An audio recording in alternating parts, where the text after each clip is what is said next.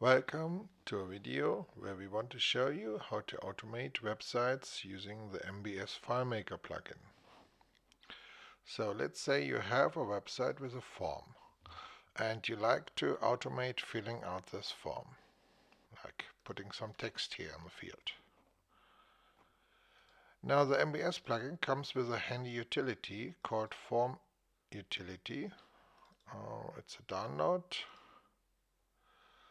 So 64-bit for Mac. Let's open it. There it is. Yes. So you take the URL from the form, copy, paste, load here. Yes. So now we have all the forms here, and we can look on the forms here and see all the fields. Now you see the plugin calls are shown here. So we have a suggestion on what you could use to fill the form value. And let's try to see if that works in FileMaker. So let's launch FileMaker. Make a new project.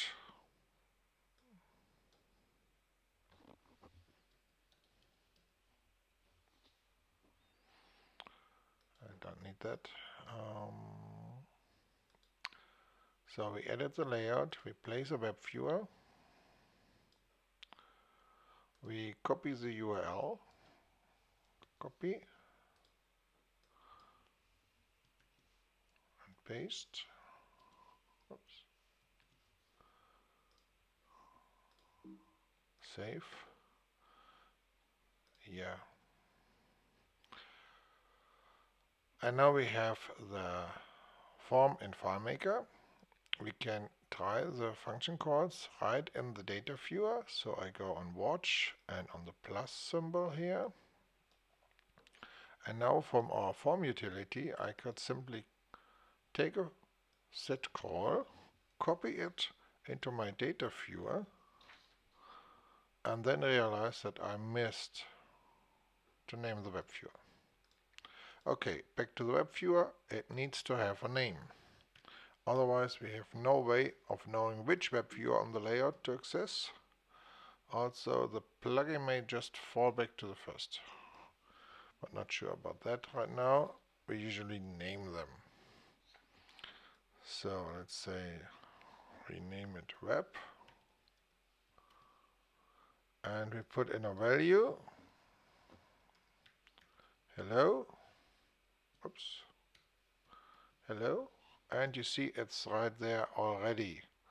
So I can type here and you see my numbers appear right away because FileMaker evaluates this expression right away.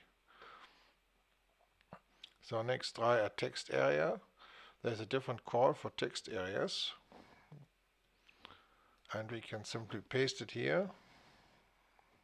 Again, use web.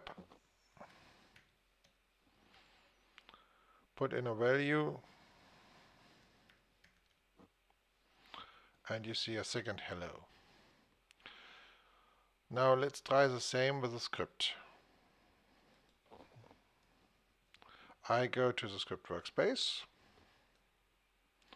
I say plus and set fields is our script. We usually just use set variable script steps. The variable we set doesn't matter because it's just a placeholder where we see the actual return value, but in most cases we just see it in the debugger and don't really care about what's coming back. But of course, if you want to write a solution which works in the future, you may want to include some error checking. So you may want to check if the return value is okay or the website may be changed. Let's say, so this is a form select for the single select field here. So let's say we take the Michael Jackson.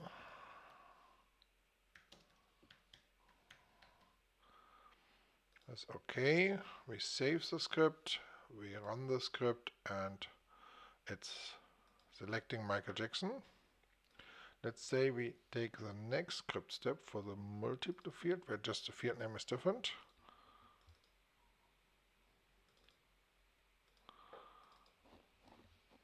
Paste. And now we type a second name here. Save the script and run it, and you see both are selected. Next, we could check some checkboxes, which may be frequent for you. So let's say this is the one for American Express. Copy. Go, make another set variable script step. Web is our web viewer. Value is 1. Variable doesn't care. Run, save, works. So this is a simple web form, and we automated it. Next, we want to work on a more complex form. So let's say we take a different form. Say on the MonkeyBot websites there is a newsletter form, and here we have a little JavaScript on this checkbox, which turns on and off the newsletter. So let's say we want to automate this. We copy the URL, put it here,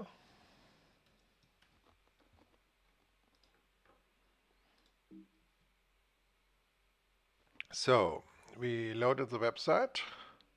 We see here we have this checkbox.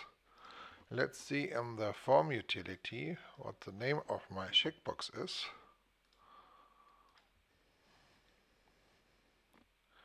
So there's a subscribe news checkbox, and let's just say we want to set it in a script. Let's make a new script. Set variable, paste,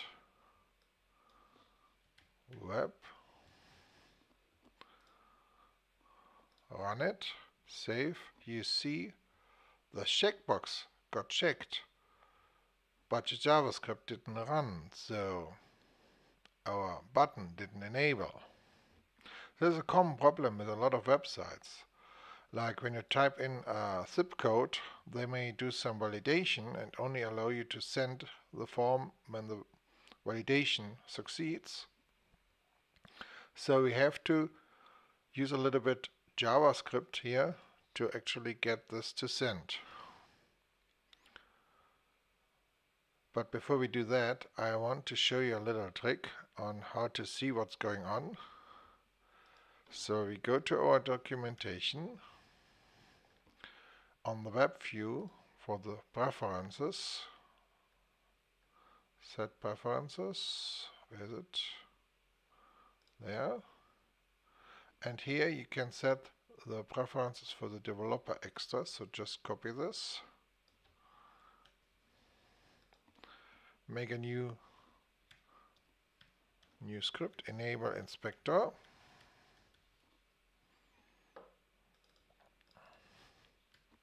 The good thing is this is only temporary, so your users may not get it, but you can run the script at any time and get the inspector. Now in the inspector, you can actually take a look on what's going on here. Like this is a label, and this may have a change trigger. Let's see.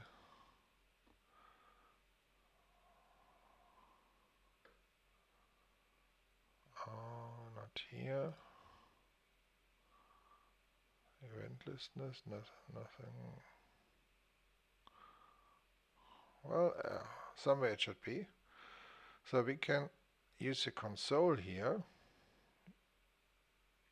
Oh no, it's on the input, of course. A lot of stuff here defined. There is an event handler for change. There it is. Okay, so this checkbox listens to the change event, and we want to give it a change event. So we will just generate a change event with the MBS plugin and our run JavaScript function. For that, we go back here and look for the run JavaScript function. And that's here. And right in the examples, I think we have that already here. There's one running a change event. So copy this. Go back to our checkbox example. Let's duplicate the line. Paste. So, what's the field we want to change in JavaScript? Let's go back here to the inspector. Click on the checkbox. Well, where's my inspector here? Oh, yeah.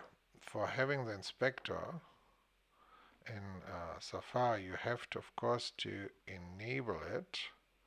So, show developer menu. Now there's an inspector. Here in the inspector, we see the checkbox has an ID, subscribe news. So let's test it. Document. This is JavaScript, where we can pick elements by ID, by tag names, by class names from CSS. And we just pick it here by its name. So get element by ID, subscribe news. We use single quotes. Here we got an element. So I copy this, go here into my JavaScript and paste it. Okay. Store. Now we move the checkbox. We run it again, and yes, there it is. The checkbox got checked and the register button is enabled. So if you have a need to get some buttons to noticing your changes, you may want to send change events, as we do here, and sometimes there are special buttons where you can send a click event, so you can simulate a user clicking on it. But for the clicking, we also have a button, a function. There is a click function. Oh, let's just look for click. So there's a click input one, where you can just say, this is a form name, this is a button name, and no, this is not the click. Here's the click. There we automatically click the submit button. But if the form has a regular submit button, you could also use our FormSubmit function, which would just trigger the default action for the form. So the next thing I want to show you is a little bit different.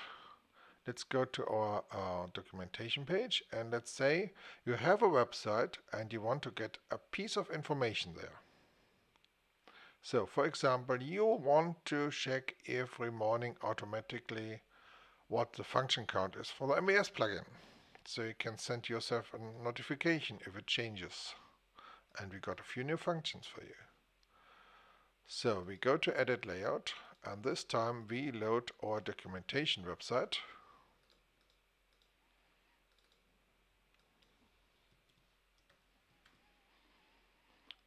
Okay, exit, save. Now we open the data viewer, and recently we just added our WebView evaluate function, which evaluates all nice things with some JavaScript. So you see here, say evaluate 1 + 2.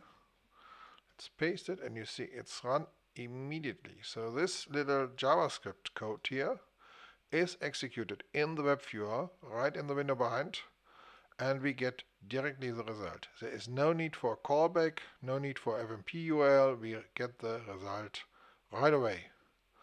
Works for Mac, Windows and iOS. Now we want, well, not run a CSV, but let's say we want to get this value on the website. So let's go back to Safari, to the start page here, and let's just inspect in Safari. If I want to get this value, I would have to find, well, the content, the tab list, the main. Okay, there is no directly ID on this, but I can probably look on the content item and then say go to the second paragraph. So let's try that. Document. Sometimes we go to items by tag name, by CSS classes, get element by ID in this case. Let's say we get content. Then within the content, let's say we look for the elements by tag name and say give me all the paragraphs of text. And let's see what we get. We get an HTML collection, and this HTML collection contains our text here as a second element. So we continue to type here and say from this array we pick the first item. This is on top, the topics list. Let's say we pick the second item. This is the number of how many functions we have. Now, this is HTML, so let's ask for the text for it. So we get the raw text. Now you could take the number in FileMaker, of course, by just using get as number, and FileMaker will just ignore the text and give you the number. Or we do it right away here in JavaScript and say we want a regular expression, very useful, to just say go and look for, and that's a special character thing, \d is a digit, and one or more digits with the plus symbol, and then we may get several expressions back, and there's our number. So from this result we pick again the first one, and now we have just the number. This little JavaScript copy, paste it here, paste, and there you have the result right away. So imagine that you could have a script which loads a certain website, waits for it to finish loading. Oh, how do you do that? Do you know? WebView, and we have a little helper functions, and this is loading. So you load the website, and then you have a little loop where you do script pauses until the website is finished loading. Then you can run all those evaluates to maybe pick 20 different values from the website and put them in your database. That's all for today. So thank you for watching, and if you have any questions, please don't hesitate to contact us.